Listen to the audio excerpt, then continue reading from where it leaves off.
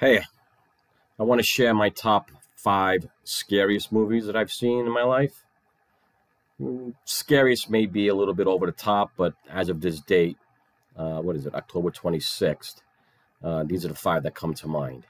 So they're not in any kind of particular order, but I just want to tell you what they are. All right?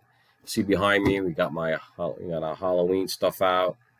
There's a little Count Dracula. Spider is my little, what is that? It's my little skeleton. So let's get to it. So I might be dating myself on some of these movies, but it'll be fun to do. So the first one on my list, I'm going to show you an image of the movie. Maybe you can figure it out. There it is. Give you 5 seconds to figure that out. 1, 2, 3, 4, 5. If you haven't figured it out, that's The Omen. Thing came out in the early 70s, 70, yeah, I can look it up, but I want to say 72, 73, around that era, around that time frame. So I didn't see it in the movies, but I saw it on TV and it scared the crap out of me.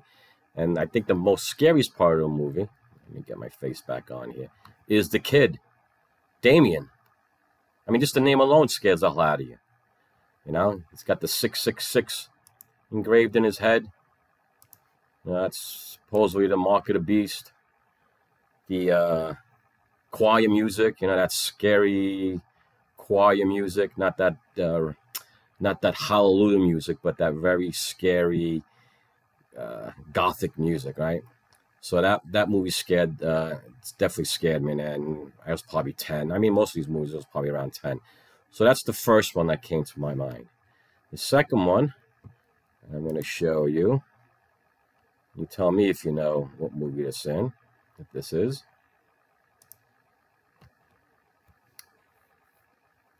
All right.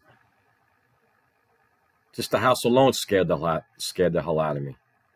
So I saw this in the movies. If you don't know what it is, it's the Amityville Horror. So I actually read the book. It was a school book report I had to do.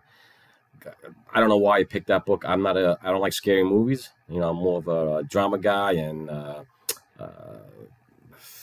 history type of guy. Those kind of movies I like. But anyway, you're with your friends, and this is what happens. You got to go see these movies. And I remember at the time this was a big thing in Long Island, New York. Right, that's what George Lutz killed 6 of his family members because he thought he heard, demons telling him to kill his family. But in actuality, it was more of I don't know, a hit job or something like that. But anyway, to me, it was very scary. The windows, the voice, get out, that scared the hell out of me.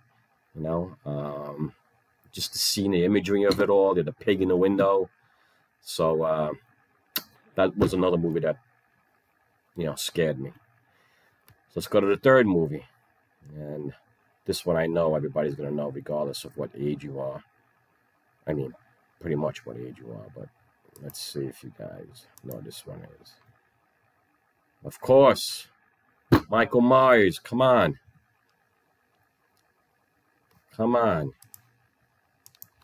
Can't have a Halloween without Michael Myers. I mean, it's the personification of Halloween. So, this movie was creepy. 78, I want to say. 78. The breathing, never dying, escaping the psych ward, the imagery, John Carpenter, he's pretty good at that sort of stuff. He did The Thing also, which wasn't really scary, but, it was, I guess a scary movie in the sense of that genre. But Halloween, just the music. I mean, come on, that's golden. As a matter of fact, it's been on AMC this whole month, and every time it's on, I got to watch it. Right, so the images of the fall of the leaves falling off the trees, coming up at them, popping up out of nowhere, just towards the end of the movie when he's laying down and then he just stands up and Jamie Lee Curtis has no idea he's behind her. I mean, just got your adrenaline going. So that's the third one. Let's go to the fourth one. Fourth one. I'm not sure if you guys will know this movie, but that's Joan Collins, pre-Dynasty. And the movie was Tales from the Crypt. And I saw this in the movies also. So it was actually 4 stories in one movie, right?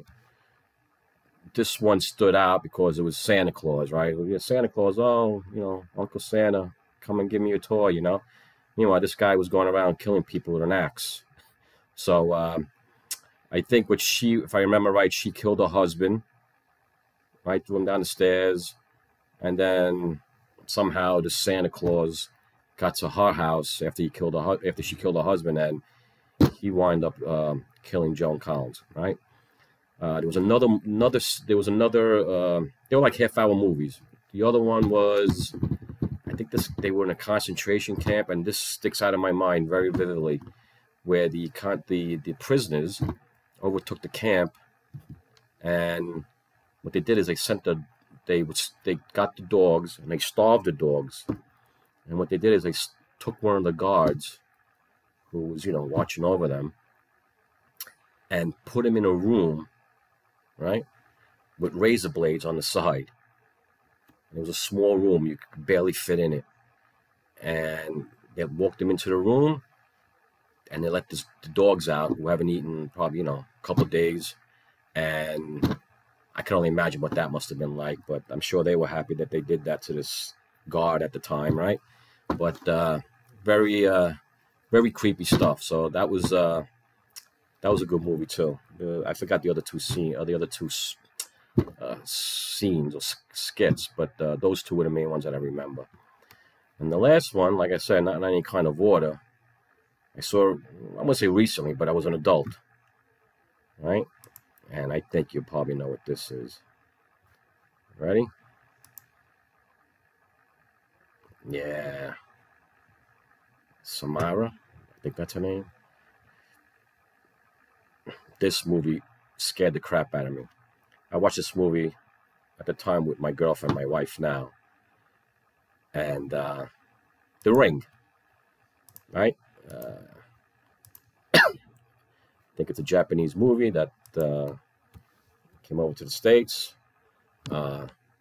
Really, really scary movie. I mean, it was creepy. Just look at that girl's face. The storyline, it was, I think, set in Seattle, where it's always dreary and rainy.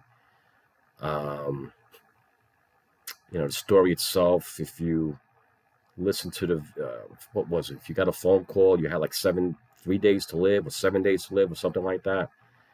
And, of course, the climax is when she comes out of the TV, and just basically scares the person to death. I don't think she does any kind of, strangling or stabbing with a knife or whatever, but it was just scaring someone to death because she popped out of she would just appear out of nowhere. So, yeah, those are my 5 as of today. Of course, there's so many others. I mean, Friday the 13th, the Screams, Freddy.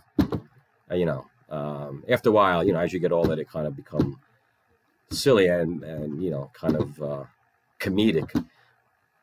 But The Ring to me wasn't comedic. That was good, man. That was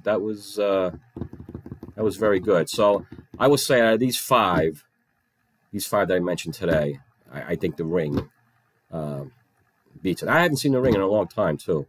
It doesn't really come on that often, but the Halloween's always on, especially now. But so I'm always watching that. And The Omen, once it's on, I got to sit there and watch it. Tales from the Crypt doesn't really come on that much. Who could forget The Shining? I mean, another one, the two twins, right? You see his progression of Jack Nicholson going crazy, right? Yeah, I mean, it wasn't like a slasher movie, but if you think about it psychologically, it scares the hell out of you because you're kind of thinking like, wow, this Could happen to me, right? But anyway, those are my five scary movies as of today. Maybe they'll change, but you know, let me know what your 5 are. You know, put them in the comments. And maybe these 5 are the same for you. You know, for yours. But let me know. You know, subscribe to my channel. I would appreciate it. Give me a like, and enjoy the rest of the night. I know I'm going to watch the Yankee game, and hopefully they don't blow this second game too. We'll see what happens, and looking forward to that. So that's about it for me. So have a good night, and I'll see you in my next video. Bye.